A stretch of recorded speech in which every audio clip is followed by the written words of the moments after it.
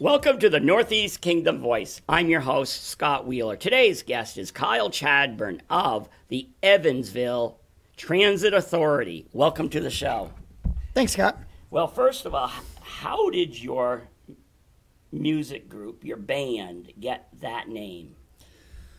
So I think we've gone through a couple of different stories because we get that question a lot from people. But my version, and if you ask one of the other guys, they might give you a different version. But my version is that when we were in high school, which is when we started playing together at Lake Region Union High School, our band director, Peter Gage, and one of the English teachers, Brett Hoffman, exposed us to the original Chicago records, the band Chicago. Mm-hmm. And not everybody that has heard Chicago realizes that the first record they put out, they actually went by the name Chicago Transit Authority. And we got really into listening to that early Chicago stuff.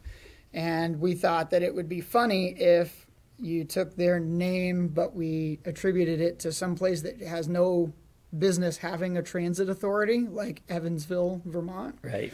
Because it takes all of maybe 2.5 minutes to walk through it, so it doesn't really need a transit authority. So that's what we took, Evansville Transit Authority, and as kind of a joke to start, and then just never had the ambition to change it, I guess. Now, why Evansville? Is one of you from Evansville? One of the guys in the band, Adam Shawnee, who plays guitar, grew up in Brownington, and his family has a camp in Evansville.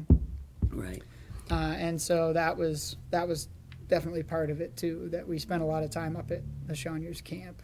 So are you you're now celebrating 20 years as a band? 20 years we've been playing together, yep. And so you started your group, at least some of you started in high school. Yeah, we all played together in high school. Our bass player, Chris Doncaster, played with us off and on. When we first started playing as a band and started gigging, my dad actually played bass for us for a little while. He was a bass player in cover bands way back in the late 60s, early 70s around here, and he saw that we were kind of more than just a little bit interested in music, that we actually wanted to try to make a go of it, and so he kind of stepped in knowing that we needed a bass player. And then a couple of years into the process, that's when Chris joined the band completely. But we all went to high school together. So how many of you are the original? So out of the 4 of us that play in the band now, 3 of us were there from the very beginning. Did any of you slip away for a while just because life got in the way? Yeah, there were a couple of times. So Adam, who I mentioned earlier, who plays guitar, he joined the Air Force. And so he was gone for a couple of years when he was stationed elsewhere in the country. And so he was away for a while. And then I think that's it in terms of people kind of slipping away completely. Like I went to St. Michael's College, and so for the 4 years that I was there, our schedule was a little bit tighter in terms of how often we could play, because I was having to travel back and forth. But nobody else ever really left the band at any time. Right. Now, your first few years, first bit when you were in high school, where did you play? Just in high school? Or did you do bars or? Well, we couldn't do most bars. Because of your age? Because of our age, yeah. So the ones who had to worry a little bit more about, maybe law enforcement checking in on them wouldn't have us. We were too young. But we could play private clubs. And so one of the places that was really kind to us and where we kind of got started was the American Legions, particularly in Orleans, but also up here in Newport. Were really supportive of us and would have us come and play for dances and things like that. What about like Elks Lodge? Elks Club, yeah. I think the first gig, our actual first, what we would consider like a paying gig of the band was at the Elks in Derby, and they had a big New Year's Eve party in 2000, going into 2003. Right. And there were 3 bands that played, and we were the bottom of the bill. We played first, and then there were two other bands after us. Now, when you play, because I know there's different bands do different things. Sure. Are you focusing on music, or do you also have a good time? Like, do you abide in alcohol when you sing? Yes. We do. Certainly not as much now as we used to as we get older. Right. Music comes first. Right. And certainly we never wanted to be in any condition where we would step on stage and not be able to provide so you weren't quality entertainment. So you weren't like some of the Fish guys in their final years where they, their partying kind of took a toll, I understand. Yeah, no, it's never been that kind of a thing. It's more, I think it's the equivalent of social, right? You go in, for instance, the tradition of the UK, right? That's everybody after work goes to the local pub and has a drink, because it's a social experience. Right. And that's sort of how we treat the music too, is that it's a social experience. We go out so that we can see people, we can talk to people, we can have a drink with somebody, but it's really more about the music. Yeah. Now, I mentioned Fish. Did you go to the Fish Festival? I did, not legitimately. I was working as a line cook at the restaurant at the Orleans Country Club at the time. And because of the traffic and everything that was going on, nobody was going out to restaurants, right?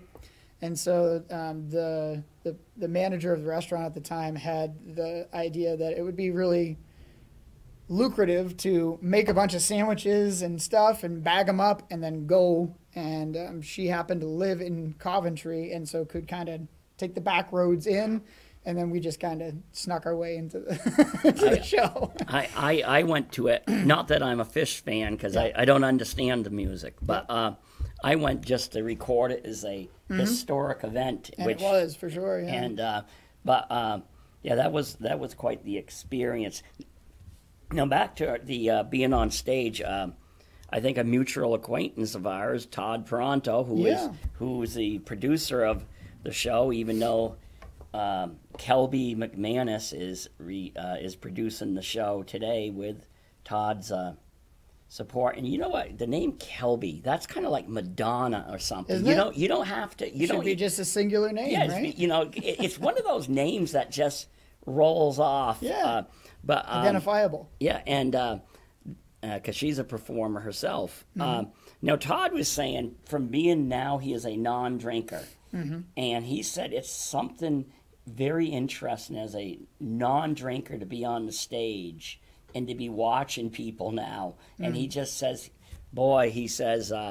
it's some different when, because people, who are a bit inebriated thinking they're totally straight. And he said, I see some strange things now. They don't realize, right? I notice myself, and I think the other guys too, to some extent now, tend to be more like hyper aware of things when we're playing, especially when people maybe are having an extra good time. Like for me, I know that, when you're on stage, you've got all the sound that's going out to the crowd, but you also have the monitor speakers so that you can hear yourself, right? And usually the monitors sit on the ground and point towards you. Right. And I am just like hyper aware all the time of people dancing and not wanting them to trip over those monitors and go down hard and, smack into the floor, because I see some people out there that are spinning around and I'm like, there's no way that they understand how off balance they are now. So we're gonna put a photo up on the screen, and that is of you folks in your early days. Yeah. And that particular photo is from one of many times that the guys came down and we performed when I was at St. Mike's. Right. And I lived in the townhouses, and every year we would sort of have a townhouse party where the guys would come down, we'd play in the band, and everybody on campus would kind of come over. And right. So who is your musical hero or heroes, if you were to say? That's a hard one. Depends on the day, I guess. It depends on what I'm doing. I'm a songwriter too. You know, we've played in this band that's been almost exclusively a cover band. We did record an album back in 2014, which was all songs written by myself and the drummer in the band, Travis LeBlanc. But in terms of playing covers and thinking about the kind of music we play as a cover band, I've always been a huge fan of the Allman Brothers Band and the guitar playing of Dwayne Allman and Dickie Betts. I think that sort of like rock that's influenced by every other genre around it is something that I lean into. So whether it's blues or jazz or folk that comes in, and it's always rock music, but there are all these other influences that kind of get swirled around in the mix. Right. Those are some big influences, obviously, as a guitarist who kind of leans into the past, you know, guys like Eric Clapton and but, you know, as a songwriter, I really like people who are kind of playful with lyrics. You know, Bob Dylan was that way. Big fan of a guy named Tom Waits, if you've never heard of him. He great songwriter. Modern people, we really like the Tedeschi Trucks Band. They're a really cool band. Government Mule. I got an Avett Brothers shirt on. They're a cool band. And then more than anything else, like most people, I think it goes back to the Beatles. Right. The Beatles are the greatest songwriting team and most innovative music, maybe of all time. Yeah. Now, I think, I don't think you go back to the days of course, you might be able to tell me some wild stories at places you perform, but were you around when, like, Warner's Dance Hall was very active in the music scene? No. We came after that. Right. Warner's was not. Max's out in Sutton was still around. We played there some. But a lot of those kind of public halls had kind of, we've heard tons of stories from folks that, I'll tell you, I grew up in that era. Yeah. And, of course, you know, the well-known local singer Wayne Warner. Oh, sure. That was his family's dance hall. And do they still have, like, mini riots at any place? I mean, the hall used to just empty out, and it's like the police would be coming from every direction.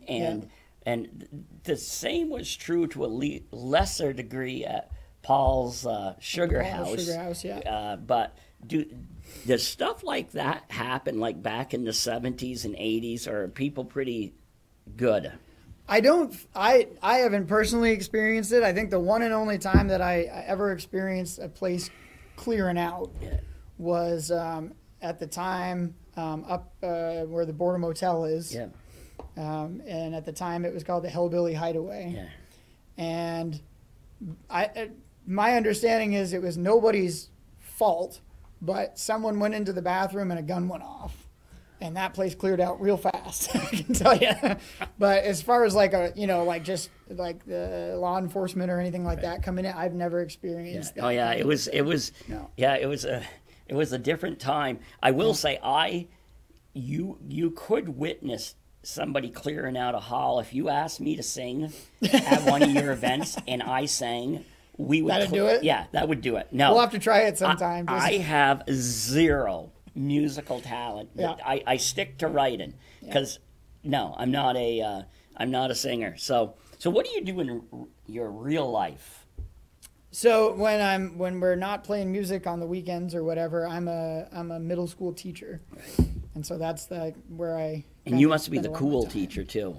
I'd like to think so. Right. I declare myself that. I don't know. I don't know how the students feel, but yeah, it's fun because you can bring some of that music stuff into the classroom, and you can connect with kids that way of kind of knowing a little bit about their music, and then they're obviously exposed to some of the music that we play just through their parents or grandparents or whatever. And you've probably seen some of your. Well, how long have you been a teacher for? I've been a teacher for, this will be my 12th year. So you've seen people grow up and show up at your venues. Yeah, it's starting to see that more now. Now that I've been in it long enough to have students who are of age and can come out to places where we're playing. And which school do you teach at? So I started my teaching career in Brownington. Right. For 5 years, and then I was teaching at Orleans Elementary for the past 6 years, and this coming year I'm going to be at Crossett Brick Middle School, which is in Duxbury. So Okay. I'm going to be commuting down that way. Yeah.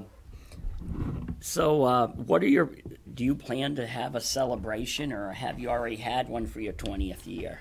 Well, we talked about the possibility of having kind of an event to celebrate 20 years, and one of the things that is difficult is, we've met a lot of folks over the years, and made a lot of friends over the 20 years of playing, and finding a space that can allow all those folks to come in and enjoy the celebration with us is a little bit tricky.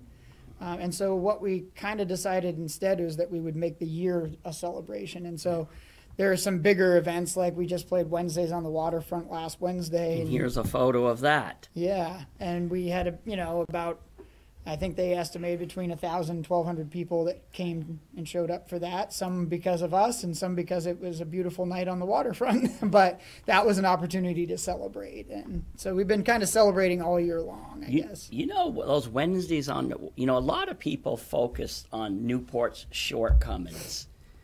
But I think those Wednesdays on the Waterfront series, I think that's great stuff. It's been fantastic for us, and we've done all 4 years that they've had them. They've had us back over and over again. I don't know if that was a logistical mistake or if that was just they want us to keep coming back, but it's been great. And Andrea and Vero have a direct link, I think, to the big man upstairs, because more often than not, the weather cooperates. Absolutely. I think it cooperated every Wednesday, I believe, this year summer it for did. them. Yeah. The weeks that we weren't playing, I volunteered for a few of them, and there was one in particular that the morning just looked real questionable. And then it came out and it was beautiful. So I think you're right. No, I think, as I said, a lot of people, they'll focus on what is going wrong in Newport. But there's a lot of people like Andrea and Vero. And, well, as they always say, it's not only them, but they're the ones behind it. There's a lot of people like them, just ordinary people trying to do extraordinary things, and that's true. Like with Island Pond, you've probably played in Island Pond as well. We did the Friday Night Live thing for I think 6 or 7 years. Yeah. Now I've been good friends with Todd Pronto for many years now, and I think it's safe to be said. You have not made your first million yet as in the band. No. We came up a little shy of that, yeah. But you really have to love doing what you do, don't you? I think we do, and I'm not one to complain. I think that let's put it this way, we couldn't play music for a living. Mm-hmm. So it has to be something you do in addition. And so therefore, I guess in and of itself, that makes it something that has to be a passion for you, because if you're doing it beyond a regular job, it has to be a passion for you. But it's not a bad way to earn some extra money, that's for sure. And we're not complaining about that part at all. Right.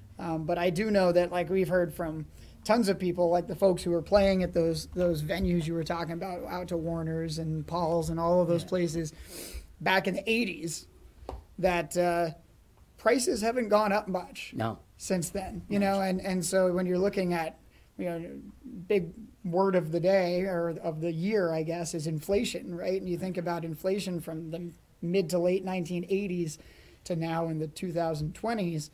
The idea that, the cost for a 4-piece band hasn't gone up all that much, has not kept up with inflation, that's for sure. Right. So now, who are the members of the band again, and what do they play? So the band as it stands today is Adam Schonder, who plays guitar, Travis LeBlanc, who plays drums and does a lot of the singing, Chris Doncaster, who plays bass, and then myself, Kyle Chadburn, guitar and vocals. Right. So are you like a multi-talented person where you know different instruments, though? I think we can all kind of fiddle around with different instruments in a somewhat competent way. I can play a little bit of drums. I don't consider myself a drummer. I can play some bass, but I wouldn't want to be anybody's full-time bass player. But I think we all know enough of other instruments to be able to kind of come up with ideas or come up with some songs individually. Yeah. So here's another photo. It's a group photo. When was this one taken? That was taken back in April of this year, down at the American Legion in Orleans, where we were kind of doing another one of our little 20th anniversary celebrations with those folks, because they've always been so welcoming to us and really supported us a lot in the very beginning of our career, especially. Right. How far do you travel to perform? I think how far we would travel versus how far we have traveled. Yeah. Is kind of different. We've been really content with the idea of being a kingdom band. And that doesn't mean that we won't go other places to play, but we don't seek out, Burlington. Okay. We're happy playing for folks up here in this community. And if somebody, down that way gave us a call and said, hey, we'd like you to come down, sure, we'll go down. So the furthest that we have traveled, I think we played down near like Lebanon, New Hampshire, and we've played in Burlington. We've played, I think probably the farthest that we've gone was like, I'm going to say like southern Vermont. So we're not a New England band. We're not going to travel all over the place. But so what's the key to longevity? Because a lot of bands come and go. Mm-hmm. So what's the secret? Well, I think one part of it is definitely that we were friends before we were a band, right, as opposed to the band bringing the people together. It was we were already together, and we just happened to all have the passion for playing music.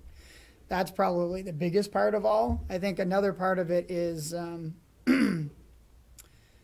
that we have always tried to find a way to make it fun for ourselves. So even though we, you kind of, as a cover band, you got to play music people recognize, right? People don't want to go out to hear a band play and they have nothing to kind of grasp onto.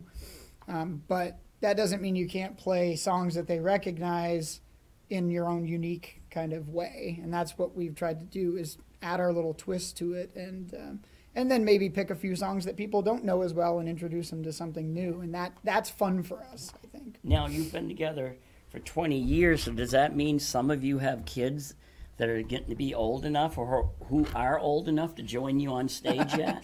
I don't know about join us on stage yet.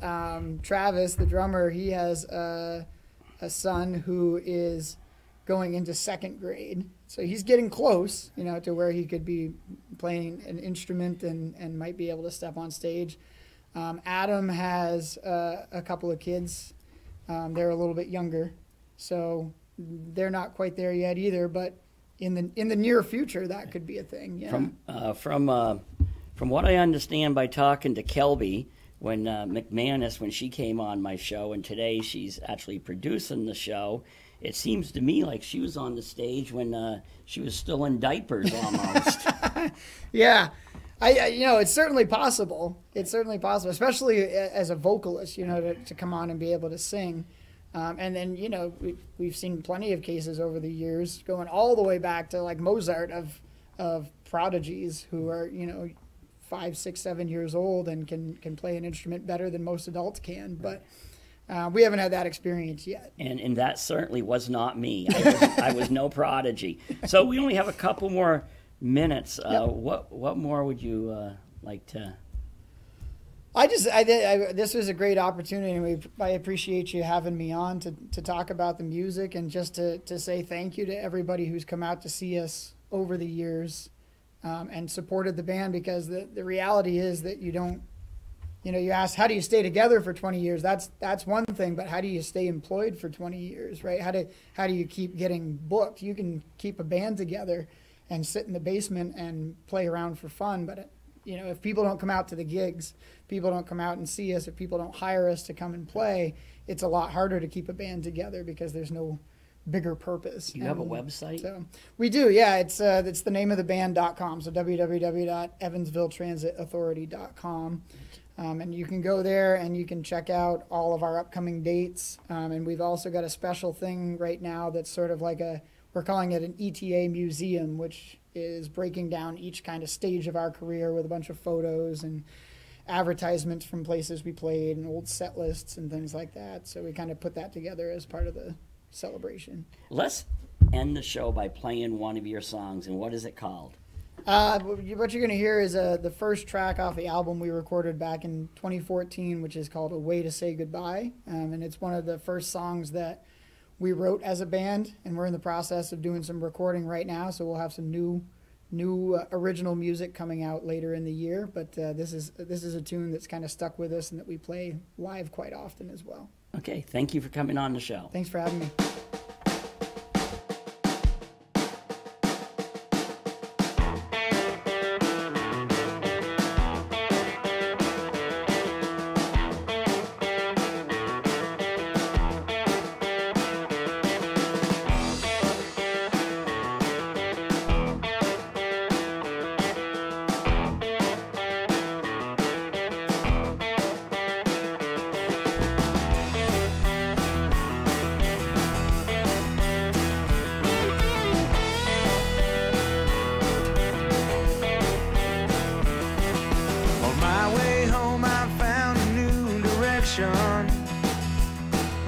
On my way home, I left my past behind. It's a curious thing, the way a mind can travel. It's a curious thing to travel in your mind.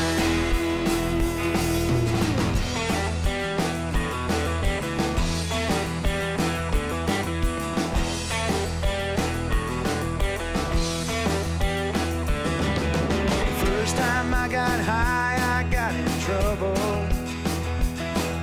The first time you found trouble, you were high. There's a lot to say about the human spirit, and there's a song about a spirit in the sky. But I can't say if all of my philosophies are true. You can't say for sure that they're alive.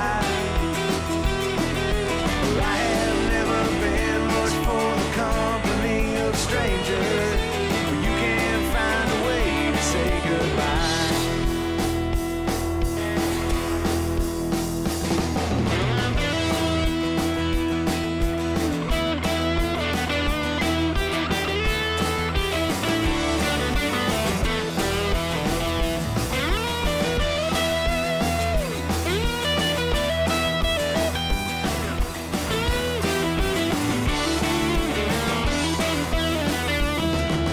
Choices ours to work away our lifetime, or make our work to live as best we can. Go out and find that diamond in the shadow.